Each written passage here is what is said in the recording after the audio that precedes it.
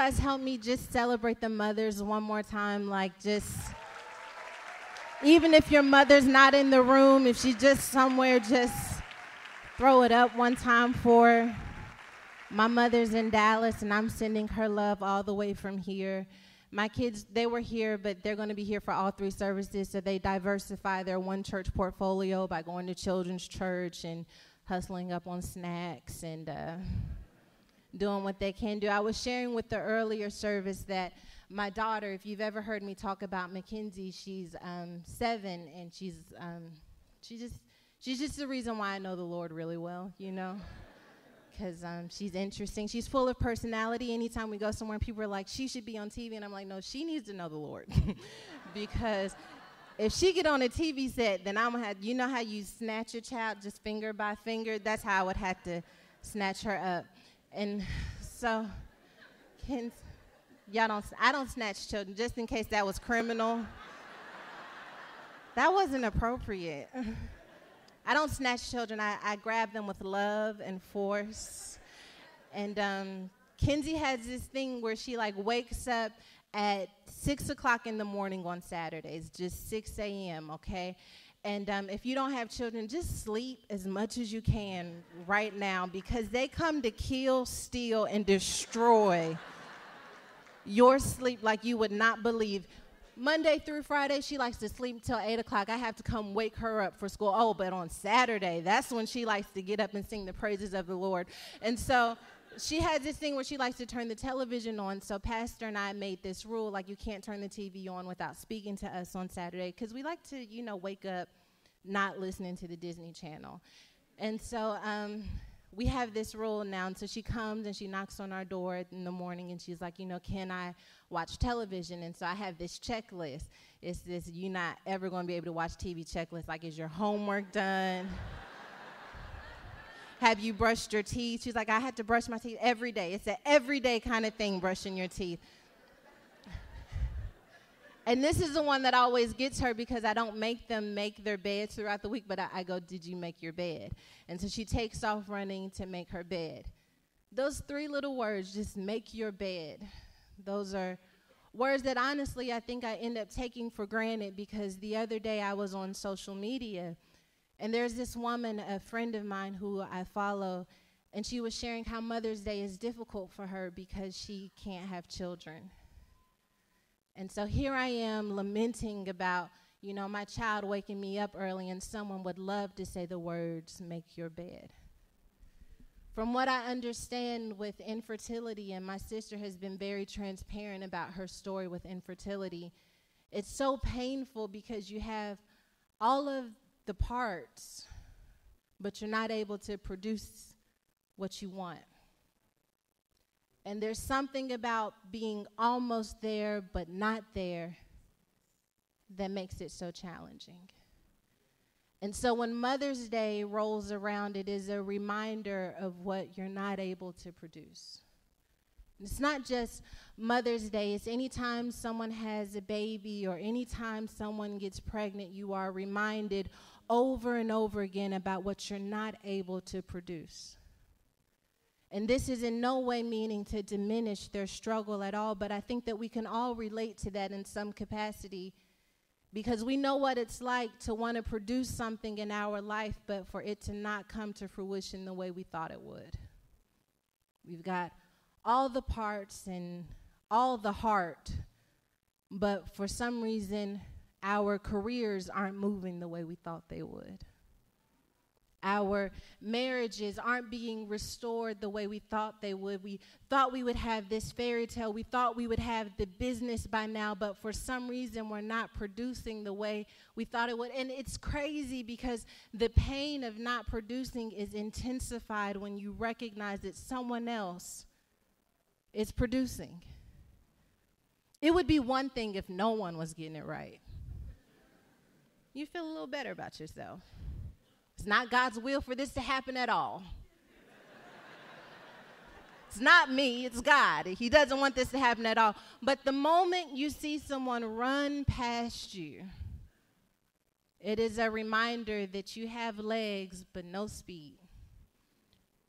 that you've got the idea, but you don't have the connections. You've got the dreams, but you don't have the degree. What do you do when you're trying to produce something, but you don't have it manifest the way you want to? If I could take a topic for today, it is make your bed. And I want to take us to John 5:2, where we're going to have an encounter with a gentleman who speaks so much to what I hope to be the crux of this message. Now, there is in Jerusalem by the sheep gate a pool, which is called in Hebrew Bethesda, having 5 porches. In these lay a great multitude of sick people. There are all of these sick people around this one pool. They are blind, they are lame, they are paralyzed, and they're waiting for the moving of the water. Because for an angel comes down at a certain time into the pool and stirs up the water, then whoever steps in first, after the stirring of the water, was made well of whatever diseases he had. I want to stop right there because I think there's something to the way we congregate with other sick people. I think that there's something about when we have that one friend who's just a little bit crazier than we are. And you can't fully excommunicate them because they're the marker in which you judge your own crazy. Like, I'm off, but I ain't that off. When I get that off, y'all come pull me. Like, or we surround ourselves by other toxic relationships, and we say, well, my relationship is bad, but it's not that bad because it could be that. We love to be around other sick people because it makes us feel better about our disease. We don't feel as insecure when we're around other sick people. And the truth is that sometimes being around healed people hurts too badly. It reminds us of our own inadequacies.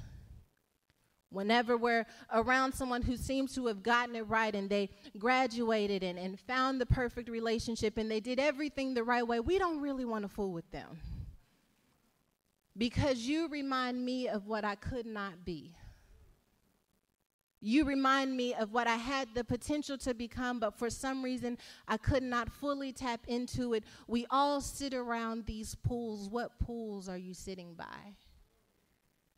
You're not living until you start asking yourself, what is it that has connected me to you, and is it healthy?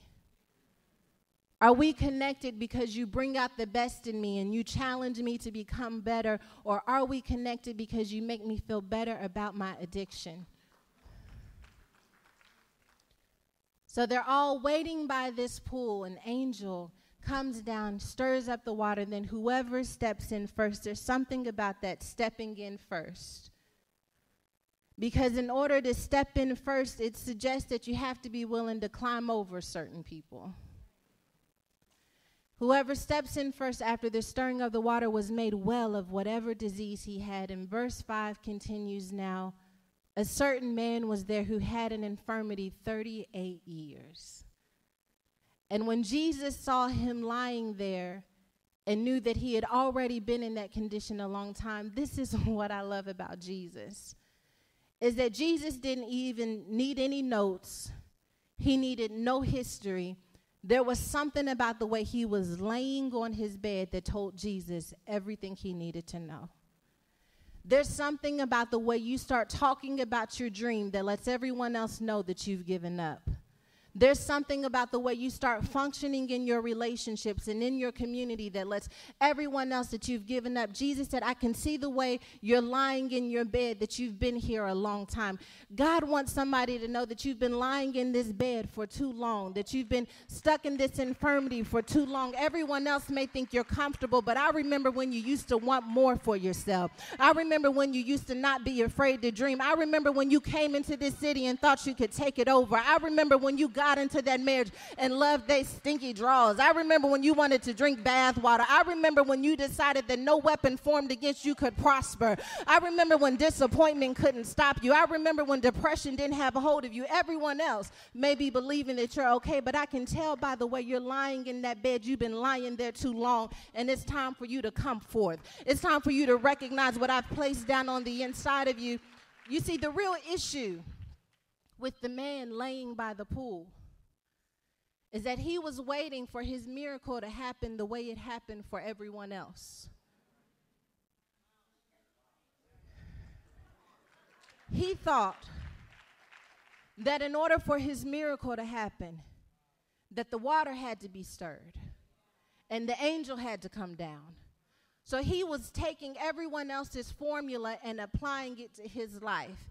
And I just have a word for somebody in this room, that you've been basing your success off of someone else's formula. And God wants to give you something so different that if you would stop limiting him to what he did for somebody else, he could be unleashed in your life like never before. God said, that's how I did it for them, but that doesn't mean that's how I'm going to do it for you. You got to let me be God in your life. You got to take off the reins and break the chains off of your God so I could show myself strong in your life. You got to understand who I am. I'm not limited to what I did yesterday. I see a new opportunity when I look at you. We got to start looking at people's success as the floor of what's possible for us. We got to start seeing what other people, that's why you got to rejoice. Because if somebody got in the water first, that means that your miracle just got even more elevated. That if God did it for them, oh, what he's about to do for me is going to be huge. Because I know that he's called me to be a trailblazer, that he's going to do a new thing in my life. So I don't have to be the next Oprah, because Sarah Jakes Roberts, baby, eyes haven't seen, ears haven't heard, neither has it entered into the hearts of men what he's going to do in my life. He's going to do exceedingly abundantly. Your swag ought to get up when somebody else wins, because that means what he's going to do for me, you don't even understand yet. You don't even comprehend what's about to happen in my life.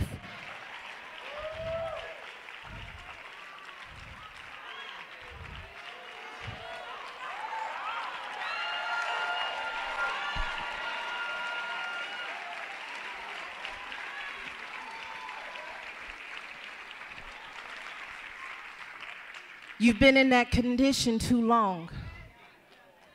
You've been laying in that bed too long. I can tell by the way you're laying in that bed that you've given up a little bit on the very thing you came to this city for, that you've given up on that child that you've been praying for. I can tell by the way you're laying in that bed that you don't have the confidence you once had. And so Jesus, my sweet big brother Jesus, looks at this man and he says, do you want to be made well? And the sick man answered him, and I think he was trying to read Jesus a little bit on the low. Go with me. Because he says, sir, like, you know when you start a sentence with sir, it's about to be a read. Like, when you've been waiting at the restaurant for 45 minutes, and then they come over and go, are you hungry? And you're like, sir, do you think I came here to look at you? Yes, I would like an appetizer, sir. Sir. Sir, and I saw them get their food before me, and they came after me, sir. Don't try me today, sir. Y'all don't do that because y'all saved. That was just for me. So the sick man answers Jesus with what has to be a bit of bitterness, because he's been laying in this condition for 38 years. And Jesus comes up to him and says, do you want to be made well? As if it's that easy. As if it was just easy as wanting it. Of course I want it. But he says, I don't have anyone to put me into the pool. I'm paralyzed. I can't move my legs, and I don't have anyone to help me. Have you ever wanted someone to help you? If I could just get one person to help me. I'm not saying you got to do the work for me, but if you could just put me by the pool, if I just needed a little bit of help. Of course I want it to be better. Of course I want to be a better man. Of course I want to be a better mother, but I didn't have a father. I didn't have anyone looking after me. I didn't have anyone there to make sure I was going to graduate from school. I didn't have the tools that everyone else had. He says, I have no man to put me into the pool, and when the water is stirred up while I'm coming, he said, but I didn't let the fact that I didn't have anyone keep me from trying. He said, my legs may have been paralyzed, and it may have taken me a little bit longer to get there, but I still tried. I still tried. I didn't have all of the resources, and I had to rob Peter to pay Paul, but I still tried. I still tried to produce this thing, but for some reason I keep failing at it. And there's nothing like failure when you've tried and you've tried and you've tried. And I can't afford to look like a failure in front of all of these people, but every time I try, somebody gets there first. Somebody gets to the audition first. Somebody gets the meeting first. Bitterness is stinging down on the inside of me because every time I try to get my breakthrough, something stands in the way. He says, the water is stirred up. But while I'm coming, another steps down before me. I'm tired of people stepping down in front of me. Then Jesus says what has to be an extraordinary request to him. Because he says, rise, take up your bed, and walk. We got to stay right here and understand the psychology behind this for a minute, because Jesus has to know that the angel comes to the water, and that's how we get the healing. I don't mind the levels to this thing, but for you to tell me that I don't have to go through those levels at all, that kind of shocks me a little bit, because all this time I thought I had to do it this way. But what you're telling me now is that I was coveting someone else's breakthrough and that I was limiting you when all I really had to do was rise and take up my bed and walk, that all I really had to do was have enough faith that you could do something without the help of any water being stirred up, without the help of any connections, without the help of anyone raising me, without the help of any of the things I thought I needed, that all the power was always within my legs. I just never had the faith that connected with the power. But you know what happened? I messed around and found out who Jesus was. I messed around and got a word from the Lord that said, if I partner with you, that I don't need anyone to carry me down. I don't care what the race is, that you would couple with me. And when I couple with you, it's just as simple as taking up my bed and walking. Rise, take up your bed and walk. You've been lying in this situation too long. You've let it get the best of you. It's time for you to rise up out of that depression and start walking. It's time for you to rise up out of that guilt and that shame and start walking. It's time for you to recognize who I've always been in your life. You were counting on men when you should have been counting on me, because if you would have counted on me, you would have realized that you didn't need a pull and you didn't need a lift. All you needed was the faith. The faith that says, rise, take up your bed and walk. And I love verse 9. It says, and immediately the man was made well. What I didn't understand was why Jesus told him to take his bed. And then as I studied, I thought to myself, well, maybe he wanted him to take up his bed because when he got finished with this miracle, there would be no need for it at all. That when you got out of this circumstance, that you were not coming back to who you used to be. So you might as well roll up your bed and keep it pushing, because that old you was gone and cast away. I thought maybe he told him to take up his bed because he wanted him to realize that he could forget what was behind him. And then I looked at the Greek word for take up your bed that was translated, and it actually means to lift.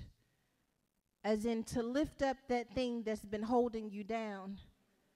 And recognize that you've always had the power to walk with it. As in to lift up that struggle and to lift up that issue in such a way that you start recognizing that if you take up your bed, I will make your bed work out for you. In other words, all things work together for the good of those who love the word. That bed that was once the place of your disease and once the place of your infirmity and once the place of your depression and disappointment, if you would take up that bed and allow me to do what I do in your life, I'll start making that bed work out for your favor. I'll start making that very thing that you're crying about turn into victory over your life. I'll take that very thing, that very struggle that's been over you and your family for decades, and I'll start making it work out for you. And that's why it had to be you in the infirmity, because no one else would have taken up their bed if God would have done it the way you prayed for. And the water was stirred up, and the angel came and touched it, and he finally made it to the water. This man he would have left his bed. But he needed to take his bed with him because he needed to be reminded of the power of partnering with Jesus. Because when you partner with Jesus, he takes all of the things that the devil meant for evil and he turns it around for good. And he would have this reminder no matter where he walked and no matter where he stood that my God did it yesterday, so I'm not afraid of today. I know the situation looks like it's not working out for me. I know the odds may be against my favor, but I got my bed with me. And my bed is a reminder that he'll take a teenage mother and turn her into a preacher. My bed is a reminder that he'll take somebody out of the hood and put them in business meetings. My bed, I got to make my bed work for me, baby. My bed is a reminder that it doesn't matter what statistics say. All that matters is what God says. My bed, my bed, my bed. My bed says no weapon formed against me shall prosper. My bed, I need my bed with me. I got to make my bed come with me. Because when I make my bed come with me, even when fear tries to haunt me, I am reminded that I was once sick and laying in this bed. But God came through in the midnight hour and he reminded me who I was and whose I was. And because he came through for me then, I know he's going to come through for me again. I don't care what my feelings say. Forget my feelings. Do you know my faith? I don't care what the emotions say.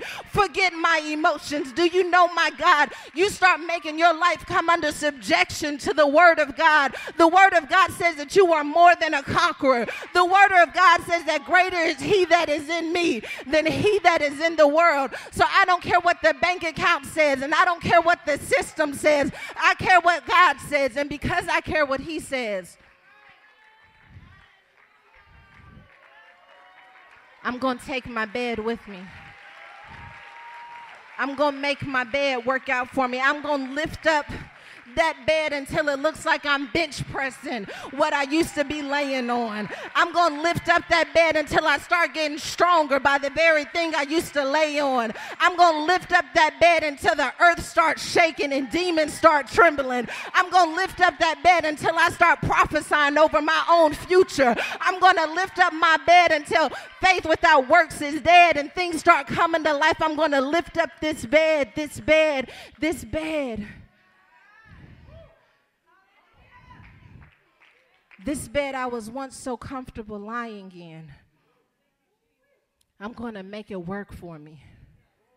I'm not going to let the fact that I don't have an audition get to me. I'm going to start creating my own content. I'm going to make my bed. That's the kind of anointing I'm talking about, where you're not waiting for anyone to hand you an opportunity. You start getting together with other people who have decided that we're going to make our bed work for us. And we start producing the kind of things that make people start asking us what's going on in our life. And we start answering, oh, honey, I just know how to make my bed. I just know how to make my bed. I know you're wondering how I have a glow in the middle of trouble, but it's actually that I just learned how to make my bed.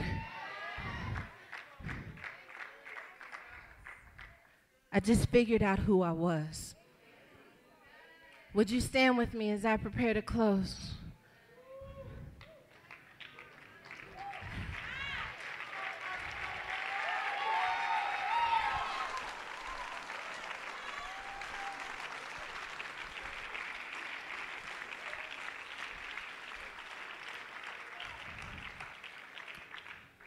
Jesus says to the man,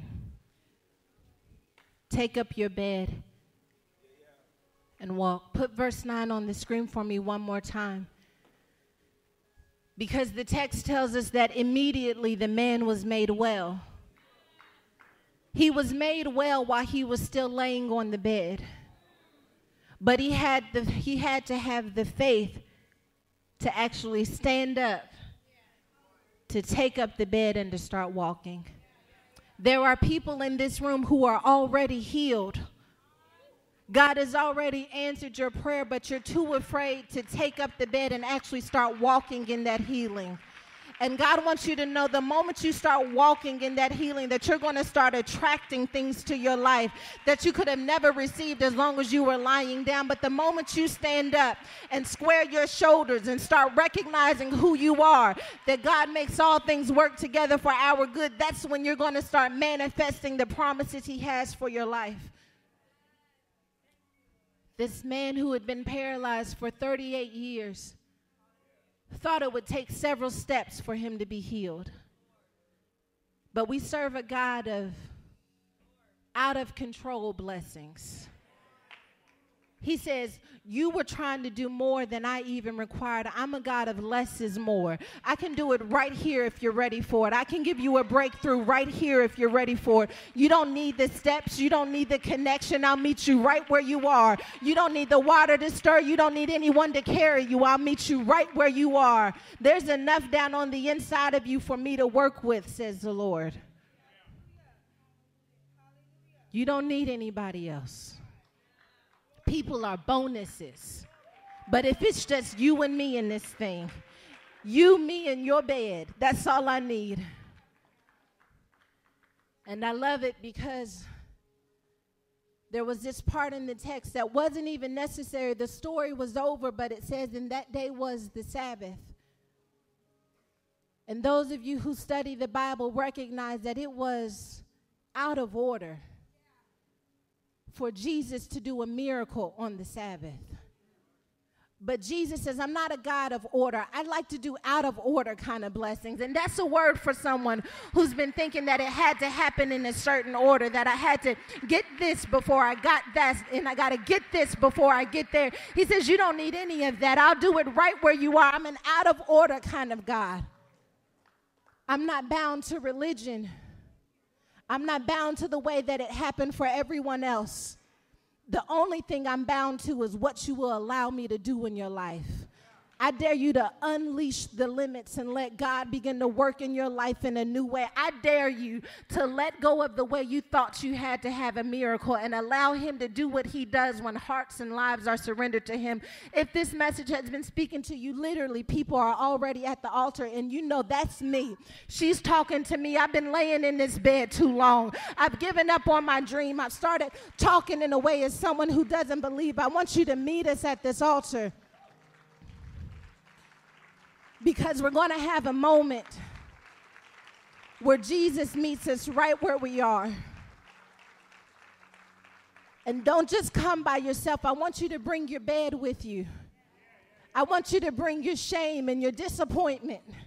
I want you to bring all of the things that didn't work out the way you thought they would. I want you to bring all of that to the altar, because it takes the coupling of those things to give you the power necessary to be who God has called you to be.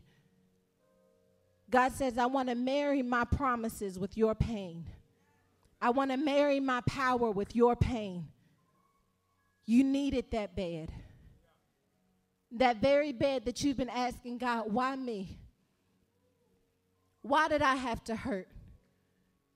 Why did I have to be the one that was broken? Why me? He said it had to be you, because I needed someone who would have the strength to take up that bed and walk with it.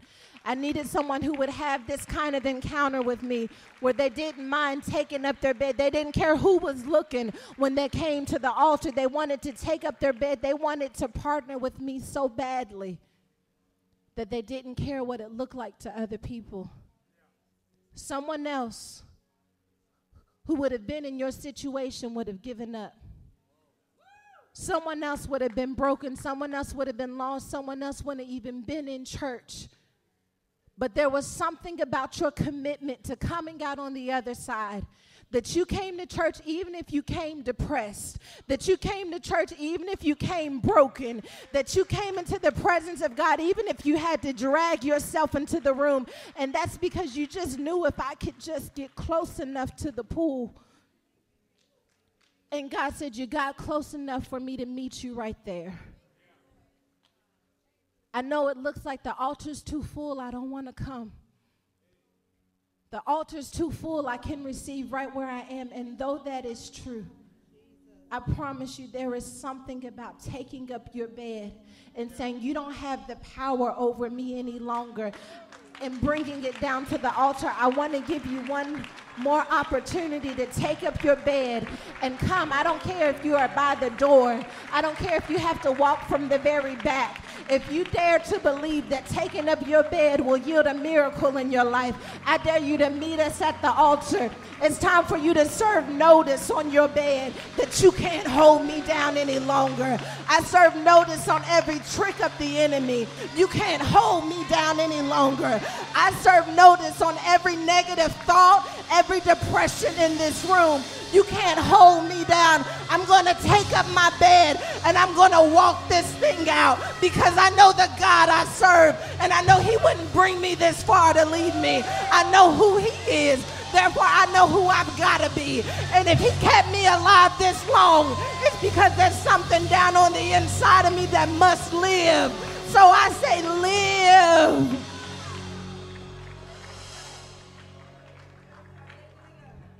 Live. You gotta live. You can't lie down any longer. You gotta be intentional about this thing. You can't just come in and not be affected any longer. You got to be intentional. You got to press. You got to take up your bed. You got to take up your issues. You can't separate yourself from your issues any longer. Don't let your achievements convince you that you don't have those issues. You bring those issues with you, because when you bring those issues, he mixes it all in and together, and glory comes out of your life. Let there be glory revealed in this moment.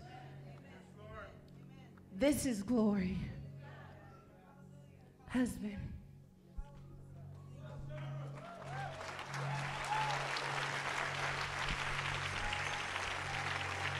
Come on, you know what it is, and you know what you need to do. Just begin to praise God right now. He's done something in this house on this Mother's Day. You stepped into a moment. You stepped into an immediately. You know what to do. The Lord is here. Jesus has walked into your circumstance, has read your mail, and has said, now is the time to walk. Rise up. Come on. Come on. There's only one thing to do. It's to praise his name. It's to celebrate the new you. It's to celebrate the new season.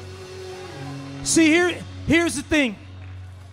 I'm going to tell you how to walk all the way in this, because the word has come to you. The word has come to you. And now it's time for you to step into the word. And you do that first and foremost through praise. Because your praise is the evidence that you have become what you've heard. You tracking with me? We like to wait for manifestation and then we praise. The check comes, the job comes, the situation comes, the house comes, whatever comes. And then we're like, oh, hallelujah. And we go into this thing, right? Because when it happens, that's when it's proven. When you could have been praising him the entire time from the moment that the word was released. So the way that we submerge ourselves in this is through our praise. And so what I want us to do, oh, glory to God. And isn't he worth it? Isn't he worth it? But for 30 seconds, I want you to prove to yourself, I want your praise to be your evidence that this word was for you and that you have become the word. And I don't want you to stop praising until the praise becomes the evidence. For 30 seconds, however you do praise, some will clap their hands, some will shout unto the Lord, some will begin to dance and leap. I don't know what it is, but for the next 30 to 45 seconds, I dare you to praise God like you know he sent this word for you and your life changes now. Come on, evidence, evidence, evidence.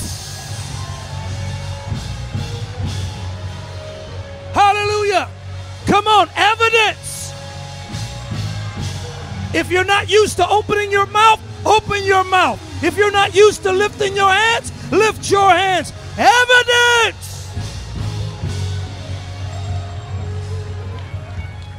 Come on, 15 more seconds. Press into this thing. Your life is changing right now. Your life is changing right now.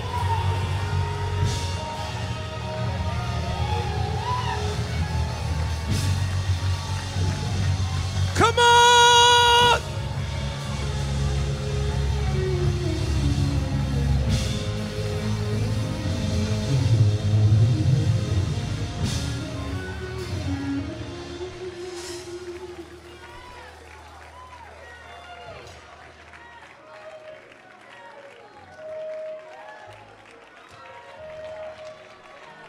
Don't you feel the evidence? The evidence is in your praise. Because it's in your faith. And praise proves your faith. It's the substance of what you're hoping for. The evidence is right here in your joy. The evidence is in your optimism. The evidence is in you receiving.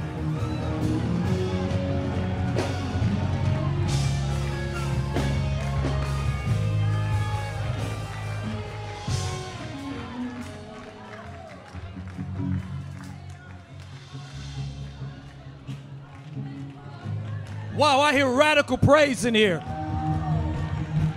I hear something happening. I hear healing. I hear freedom. My God, somebody's life is changing right now. I know the sound of a changed life.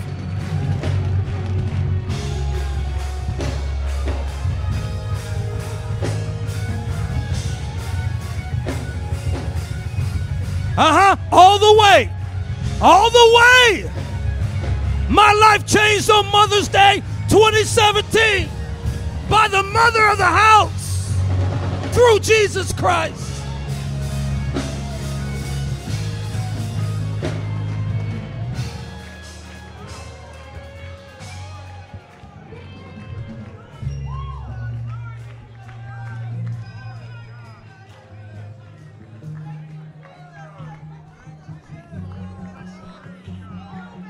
You went from lack to overflow. You went from stuck to free. Mourning to dancing. Weeping to joy. Poor to rich. Barely enough to more than enough.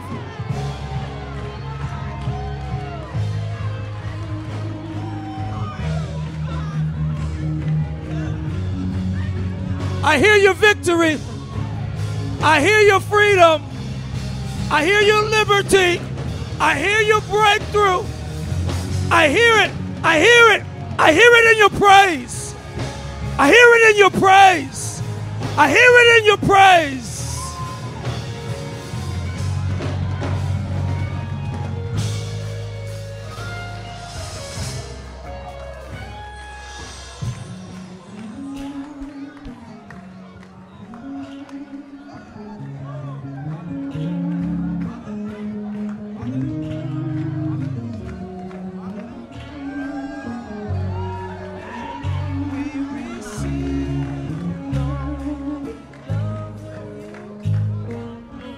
Come on, like a flood.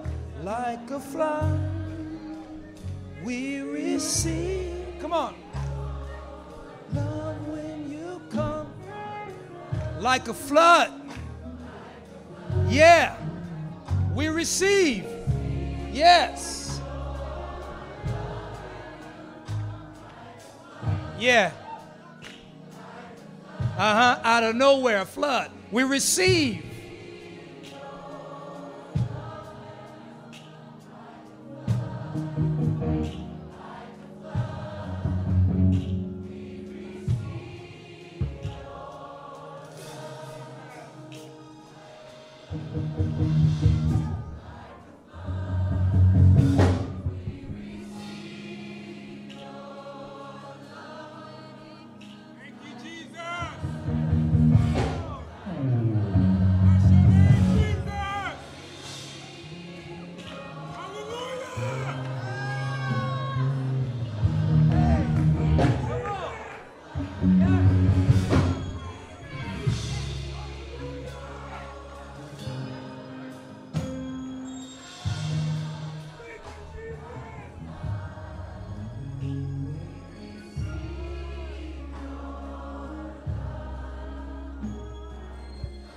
Hallelujah.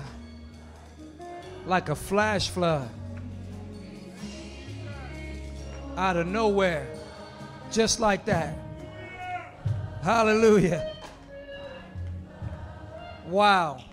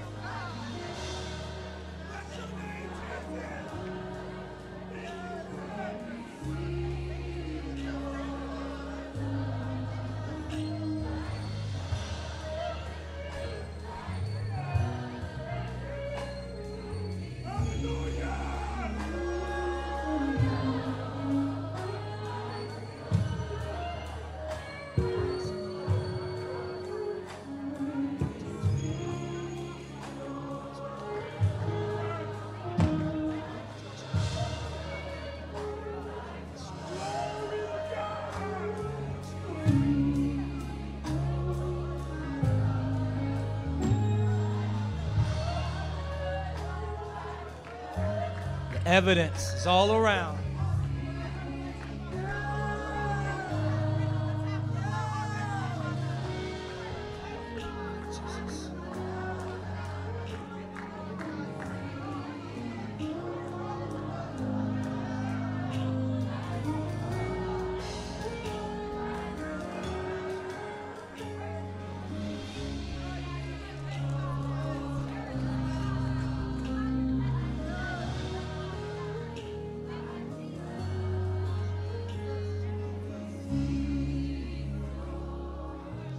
I want to do something different. And we're going to still stay in this melody. I'm going to give the benediction in this melody because I want you to go out singing this same song. A flood came to you today. And you think about a flood is like you just look up and it's boom. We're in California where these flash flood things.